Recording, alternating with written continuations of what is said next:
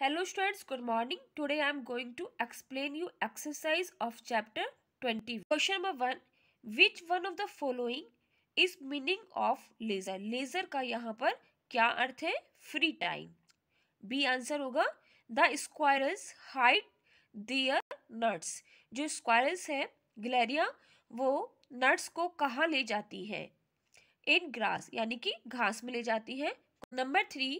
If there is no laser in human life to enjoy nature, कि प्रकृति का आनंद नहीं उठाने के कारण जो ह्यूमन है, प्राणी है, वो खाली समय में जब यूज नहीं करता तो वो कैसा हो जाता है? इट इज वेरी सैड, बहुत दुखी हो जाता है. Several words giving negative meanings are given below.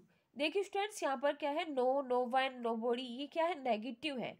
Negative meanings जिनका अर्थ नेगेटिव निकलता है तो वो कौन कौन से हैं? No, no one, know body, none, never, nothing, now, where.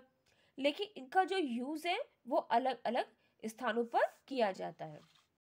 अब देखिए, I have no money, he is never late to school, she has nothing to do, we shall go know where, कि हम वहां पर कुछ भी नहीं होंगे. We shall go know where.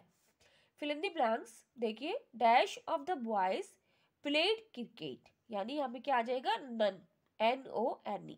My teacher has no, NO time to teach you. Now he will never tell a lie. The beggar went nowhere. I have nothing to give to you. Change the following sentences into negative. You are a brave boy. तो हम क्या लिखेंगे? You are not a brave boy. I have some money to give to you. तो हम क्या लिखेंगे? I have some की जगह no आ जाएगा. No money to give to you.